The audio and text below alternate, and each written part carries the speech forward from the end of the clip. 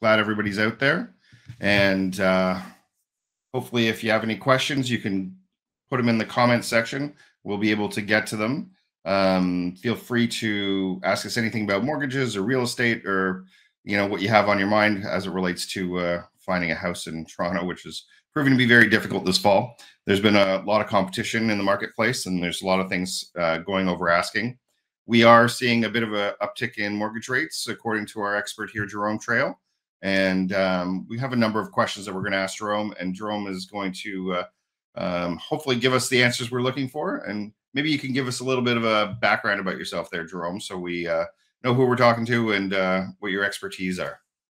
Sure. Thank you, Jethro. I'm happy to be here this morning. Thank you for having me. So we have an independent brokerage. We have a team of approximately 12 people. We have 9 agents or licensed brokers that are able to help applicants. We have an internal team of 3, a couple of administrators. We have a proprietary software system. It's a digital version of the mortgage trail that allows buyers to track their file as they go through the mortgage and buying process. Anyway, we are an independent brokerage. We have no affiliation with any one lender.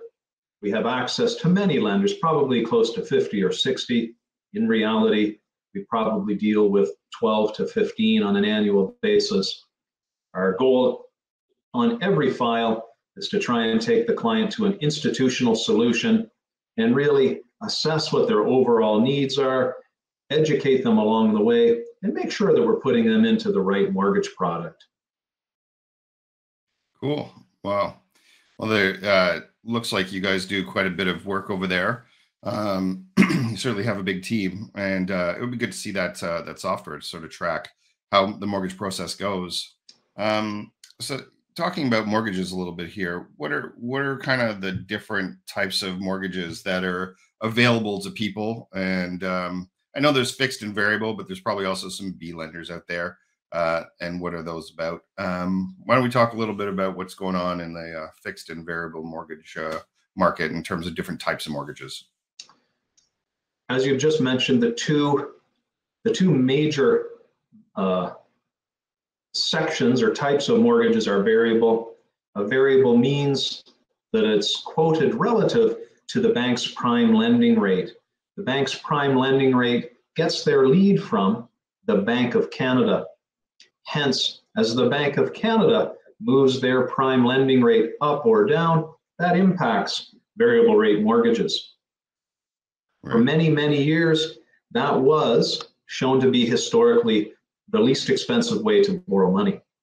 There was a York University prof, Mosh Molesky, did an extensive study. He looked at interest rates over a span of about 25 years, concluded had you gone variable, you would have saved money. However, that analysis was done in an era of much higher annualized interest rates.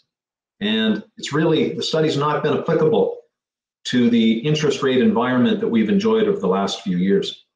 Which has been historically low. Which has been historically low. Incredibly low. So the other type of mortgage product, it's a fixed rate mortgage. What does that mean? It means that the interest rate and hence your minimum payment, the minimum payment is monthly, those are set, they're established, they're locked in for the duration, which is known as the term of the mortgage. The most commonly quoted term of a mortgage in Canada is 5 years. So the 5-year fixed has basically been at the very bottom of the historical rates in the last basically 2 years since we went into COVID. Yeah. Well, it's been on the decline for quite some time, which has been crazy for the housing market for sure. We've seen mortgage. We always tell, or at least I always tell my clients, that the biggest lever we have is mortgage rates. So as soon as that number changes, we see that it directly affects the lending ability of consumers. And we actually spoke about that last week in last week's show, how it was, I think you said a 0.25 basis point increase represented a 3% increase in your monthly mortgage payments. So that's a 3% purchasing power scenario, I guess. It impacts people's cash flow, hence their affordability, what they're able to carry on a monthly basis. Right. The last thing, Jethro, I'd like to mention, I've just described those two major buckets, the variable and the fixed. All of the other styles of mortgage, reverse mortgage, a home equity line of credit, a second mortgage, those are all different types of variable or fixed rate mortgages. Right. Right. Yeah. And there's like you say, there's what they call HELOCs or home equity line of credit. There's also reverse mortgages. So there's a lot depending on a client's specific need. Well, that rolls nicely into what we should probably talk about next is, so how do you choose a mortgage that's right for your client?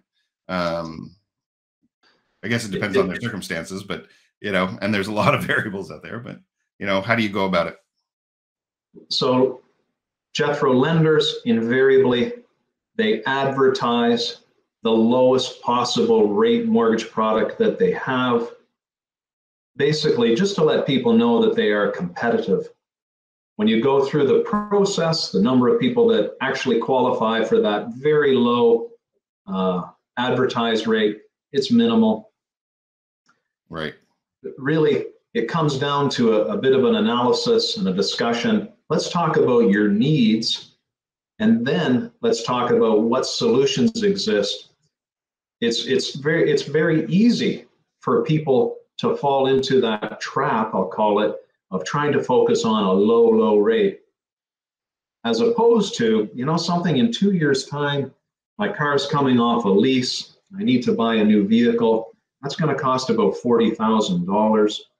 We've actually got a little bit of a water leak in our basement. We need to spend about $50,000 to waterproof our basement. Those are really the bigger conversations. Many people are carrying a lot of consumer debt. What do I mean when I say that? Credit cards, they range from an interest rate of 9.99 up to 24.99. Unsecured lines of credit, they're typically in the 7-8% interest rate range. It behooves people to take those debts, roll them into their mortgage, and it will improve their cash flow immediately, and it will drop their cost of borrowing over the long term. And really, that's what it's all about. You need to take a look at people's needs, take a look at their situation, discuss what's coming up, what they have, and then really put in place the right mortgage solution. Right on. Well, that's good. Yeah, it's obviously going to be a tailored approach to people's individual needs. There's also, I guess, people have dual incomes. Some people have single incomes. It really depends on where people are at and at their stage in life and what they're doing. If it's a first-time home or if they're even downsizing.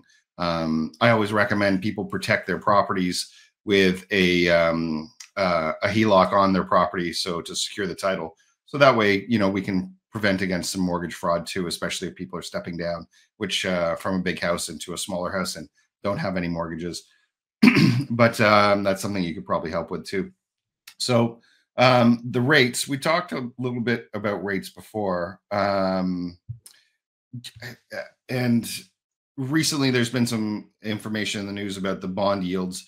How are mortgage rates really determined for, I guess, the Bank of Canada, but also for the individual institutions like the banks and your lenders? Because I know there's slightly different parts to that scenario. Well, you've got the variable rate mortgage, and that is dictated by the Bank of Canada. The chartered banks, as the name implies, there's the Bank Act. We only have 6 chartered banks in Canada, although some would argue that the National Bank is more a regional lender within the province of Quebec. It truly is one of the 6 chartered banks, hence they have a lot of protection. It's a true oligopoly. Anyway, they take their variable rate quotes in tandem with the Bank of Canada overnight lending rate, as opposed to fixed rate mortgages are actually set and determined by the commercial bonds. So their yield or their return, that is what dictates fixed mortgage rates. Can the lender go out and secure funds at, let's say, 2% add in a margin for them to be profitable. Let's say it's a 0.5 percentage point. They secure at 2%. They're happy with a margin of 0.5%. Hence, for the next 5 years, they borrowed the money at 2% and they're lending it out to you at 2.5%. That's how commercial bond yields impact fixed mortgage rates. And what's the trend on the commercial bond yields right now? They're going up. So quickly or a lot, or are they just sort of stepping up in quarter points, or how's it going? We've had 2 interest rate hikes amongst the bulk of our lenders in the last 21 days. We had 3 last night out of our 30 core lenders increase their rates. It's starting, Jethro. None of us really know where it's going to go or how quickly it's going to go, but it makes sense that we cannot borrow indefinitely at the rate of inflation. Inflation will be baked into the cost of borrowing, so there's no way that interest rates can stay in the 2% range indefinitely. Yeah. Well, it's a historic lows, right? Yeah. Great. Well, that's good to know, and we'll keep an eye on the bond yields and see how that goes. As rates go up, affordability gets tougher, so that will have an impact on house prices. Will it cool the market enough to make it a balanced market? I'm not so sure at this point, but certainly if it goes forward and the rates continue to go up, the market may become a bit more balanced. We are going to head into a tighter inventory area, which is typically December and January. So there will be some houses coming up in the Midtown market over the next 30 to 60 days, but it's going to get pretty quiet in December and certainly in January. So the current rates, what are the current rates, and which lender right now has the best rates? Every lender is advertising a 5-year fixed rate around 2%. It's just above. Those are always for an insured purchase, meaning the price point has to be under $1 million. You're putting down less than 20%. You are incurring an insurance premium. Insurance premiums are with CMHC, Sagan, used to be Genworth, and Canada Guarantee. So when you add that premium, that's how you'll get the lowest possible rate, and that's only available on a purchase. Which lender has the best rate? I actually don't know. They're all in such a tight grouping. It almost depends upon the day. When we submit a file, we actually will look at the actual offering of lenders and send our clients to the appropriate solution. So you send out sort of a request for a proposal for people's rates, depending on each file and each client, so you can kind of have a sense as to what that is at probably different times during the given day, but each day can be different. With the lenders, they change. I guess it depends how much money they have. But Jethro, there are several factors. The credit score, known as your Beacon report or your FICO, that's probably the most critical thing. Secondly, particularly with self-employed clients, and we have a lot of them, how are they reporting their income? That impacts a file. And so those are 2 major factors that are in consideration when we look for the best rate. Ironically, we receive rate sheets every single day from the lenders. They're running a 5-year fixed if it can close in the next 45 days, and if it's this price range or if this credit score, and so it changes very rapidly. Historically speaking, rates are very slow to come down and they're very fast to come up. I'm not sure if I shared with you 2 weeks ago, it was January 2019. I put a friend of mine into a 5-year fixed and it was 3.79%. We sent him to a local credit union. That was a very competitive rate at the time. So that goes to show January 2019, we're coming up to January 2022 here in the blink of an eye, and we're talking about a spread of almost 2%. That's a major impact on affordability. Yeah, and it's shown in the housing market, that's for sure. We've seen house prices go up pretty significantly. It's in Midtown anywhere from sort of 7 to 11%, depending on the specific neighborhood, like Leaside or Davisville or Sherwood Park or even Lawrence Park and Rosedale. You know, everybody's had increases in the real estate values. So that's probably a product of the lending, and that representative of that 2% change as well, which is kind of dramatic.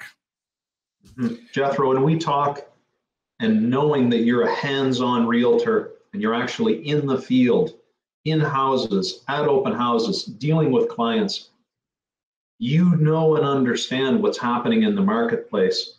Interest rates are critical, but also nothing can really override the powers of supply and demand. So you're in the trenches. You see it firsthand. You know exactly what's going on. Yeah, it's true. One of the things you commented on was the Beacon score. So for all the viewers out there, I was hoping that we'd get into the Beacon score and how credit affects your ability to borrow. So we'll do a deep dive into that in a future episode. But for right now, one of the things that helps people sort of save a little bit of money is how they pay their mortgages. And I've always wondered exactly how much it saves, but you know, I've heard that an accelerated mortgage helps, you know, reduce your overall cost, but by how much? And is it really affordable? It's a great question, and it's really part of the educational process when we're working with clients, because a lot of people ask this, so it's very timely, Jethro. We have people purchasing properties and closings, obviously a lot at the end of each month, but on a weekly basis. Anyway, historically, when interest rates were, let's say, closer to 10%, the impact of compounding was much more extreme. Hence, acceleration played more of a role in let's call it historical interest rate ranges. What is the real impact of making a bi-weekly mortgage payment? What you're actually doing, Jethro, is if you look at it, you're making 26 half monthly payments on an annual basis, or you're making 13 monthly payments on an annual basis. So technically, if you do an accelerated bi-weekly payment and you pay half the monthly amount, you're actually paying one extra month's amount of payment on an annual basis. And what is the impact? On a traditional 30-year amortization, if you do that over the life of the mortgage, you'll actually drop your amortization down to about 26 years. So you can shave off about 4 years, but really, Jethro, the impact is more from the extra principal you're paying on an annual basis. Now, when does this make sense for people? If they are paid on a bi-weekly basis and their pay, their income, matches and corresponds with an ongoing mortgage payment. That's really when it makes the most sense. But if people are paid bi-monthly, or on the 15th and the 30th, or the 1st and the 15th, or if they're paid on a monthly basis, then it really doesn't make much sense for them to set their mortgage payment as accelerated bi-weekly. It certainly affects their cash flow for sure. Yeah. Cool. Well, thanks for that. So lastly, I guess, because you're a mortgage broker, you don't work for a bank. Yep. There are bank designated mortgage representatives out there, but you're a mortgage broker. So you mentioned earlier you have access to 50 lenders or so. How does your role differ from a traditional bank? The two major differences: one, we have access to many lenders. We have chartered banks. Scotia and TD send us rate specials all the time. We have insurance companies like Manulife. Fortunately, we're one of the top 25 brokerages with Manulife, and we have access to their premium products, which is a fantastic offering, particularly for self-employed people. We have access to credit unions, Duca, Meridian. They send us rates all the time. And then there's a group of other lenders. They're not household names. They're all multi-billion-dollar corporations. They're actually where you're going to find probably the most client-friendly terms. The issue is, will their offering match up with what your needs are? That's what requires further discussion. The other major difference, Jethro, between a mortgage broker and a bank representative, when we prepare a mortgage package, we have to prepare what is known as the Ontario Disclosure to Borrower. We have to declare in the transaction, are we working for the borrower or are we working for the bank? It's very clear, we put it in writing, we work for the borrower. The counterintuitive thing is all the banks pay us a commission because they want our volumes. Right. Cool. Well, that's helpful, and that gives people a little bit of an opportunity to understand how mortgages work and how you can work with them. I think that's what we're up to today. The mortgage rates seem to be on the increase, so we'll see how that affects the market overall. And I think the next show we'll try to do a little bit of a deeper dive into beacon scores and how we can change people's or help people change their credit rating in order to secure more beneficial financing, which would allow them to have a lower rate or better terms. So we'll do a deep dive into that and spend some time on that in the next episode. I want to thank everybody for watching, and thank Jerome for participating and giving us all this insight into the marketplace. Thanks, Jerome. Jethro, thank you very much for having me, and I look forward to seeing you in a couple of weeks. Wonderful. We'll look out for that in the near future. And if anybody has any questions, feel free to reach out to Jerome or myself, and we'll be able to help you out with either mortgages or understanding the real estate market at a pretty in-depth level. So feel free to reach out anytime. Thanks, everyone. Have a great day. Take care.